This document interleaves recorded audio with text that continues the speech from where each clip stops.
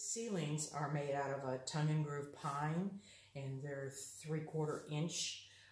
There is a trough built into the roofing system, and on top of that there's 5 inches of styrofoam insulation.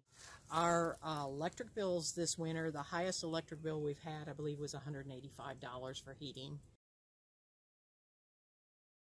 The range is a commercial range that is rated for residential use because it's totally insulated. The top is sealed, so if you spill any water or anything onto the top of it, it's sealed so you can do immediate cleanup.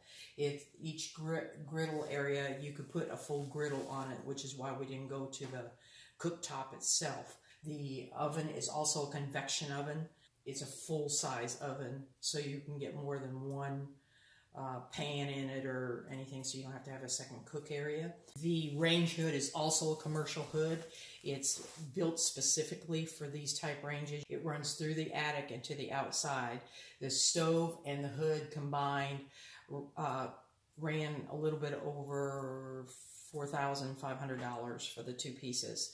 The ventilation on the hood is all dishwasher safe, so you can pull the vents out and put them into the dishwasher. The sink is made by Echo, all stainless steel. It's a higher gauge steel so that it resists scratches and heat. The faucets are also Moen.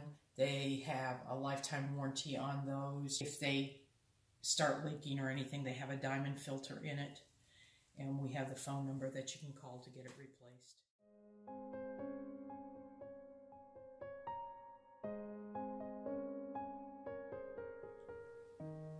All of the interior walls in the house are not load-bearing.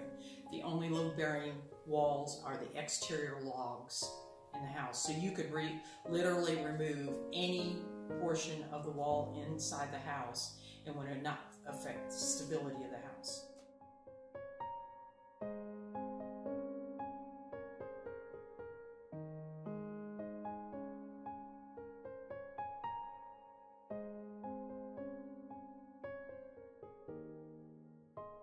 The grill, of course, stays with the house, and it is also hooked up to our propane line, so you don't have to have propane tanks for it. There's a little cutoff valve on the back of the grill here. You just turn it off or on to move the grill. We have a dual heat pump and air conditioning unit.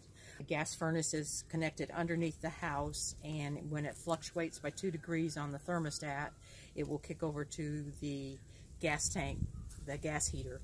And you can also do it manually by the auxiliary heater. The gas tank is rented, so the propane will stay with the house. Most of the time our bill this past month was $145 for the whole month for our heating and using the stove and everything. So the bills are really reasonable when we don't have the heat on. They run about $90 a month. So it's very low on that end. We just had the propane tank service last month and filled, and whatever propane is left in the tank will not be removed. It is a rental tank, so whoever buys the house will also get whatever is remaining in the propane tank. The property goes through the center of the creek down there, includes that field, and it comes up to the walnut tree here and over to the corner post, and then goes up into the tree line right here and back around. There's 5.6 acres, and it's all paved frontage on the road.